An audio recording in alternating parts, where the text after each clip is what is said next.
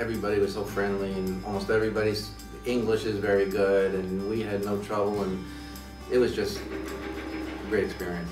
Wherever we stayed, in the smallest or largest guest house or hotel, everyone was very friendly, very accommodating. What was nice about driving around the whole island also was that it's different parts of it are so different. The scenery keeps changing, and the landscape keeps changing. Some is more volcanic, some is more green, and it's just, some is more mountainous, some is more seascape.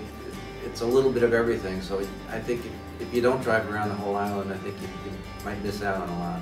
I was impressed by all the waterfalls. Couldn't name all of them right now. Right. One was as beautiful as the next. The minute you leave the city and you go traveling all over and climbing here and climbing there, hiking boots are definitely an essential. And try to experience the local food and drink.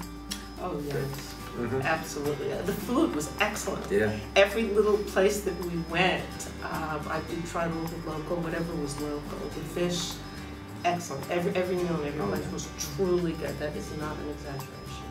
It was excellent. And we hit the bakeries too. Yeah.